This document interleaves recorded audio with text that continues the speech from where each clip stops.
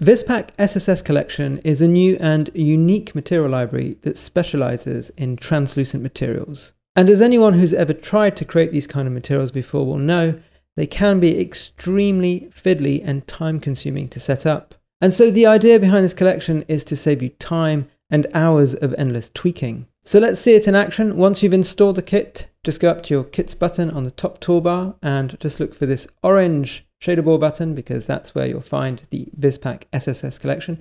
Click on the button and that's going to open a preset browser which you can drag to pin.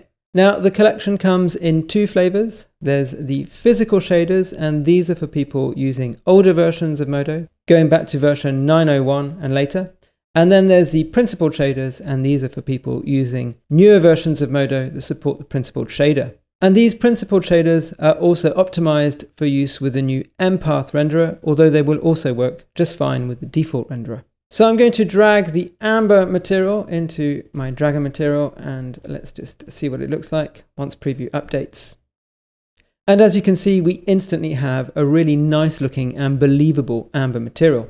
Let's go and try something else. I'll click on the little orange icon once again, and let's try turning our dragon into a boiled sweet.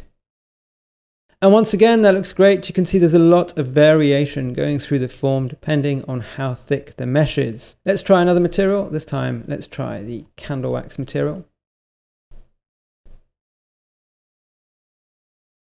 And once again, you can see we're getting really nice results with a lot of variation in the shading as it reacts to the light. Let's try a different preset. This time, maybe it would be nice if the dragon was made of chocolate.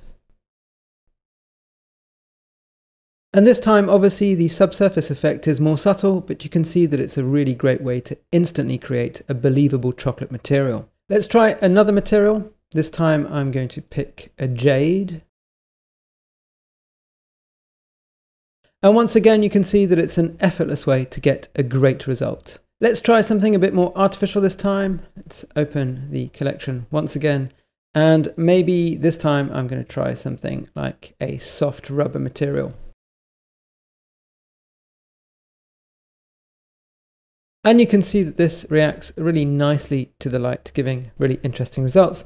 And of course, you can come and tweak these colors if you wish to. So let's just click on the dragon in preview to open this material in the shader tree. And let's go to the material transparency and play with the subsurface color itself. So I'm going to move the slider slightly more towards the green.